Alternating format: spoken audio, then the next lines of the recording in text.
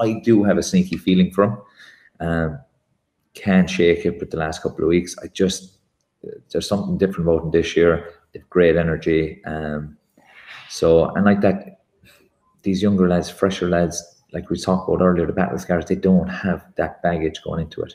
And, you know, they're going into it with very little pressure because realistically, who's expecting them to win it? Nobody. You know, because they don't have a history of winning it. They have a history of losing big games to Kerry and Dublin. Maybe not against Tyrone, but there's no pressure on them. Yeah. Go play Dublin. This is the greatest team of all time. You've no pressure. This is a new Mayo team. So they're going in under the radar, probably underappreciated, undervalued. So young lads with a bit of freedom into Croke Park where everyone wants to play. Maybe not the same pressure either without the full house. So yeah, I don't know. I can't shake it.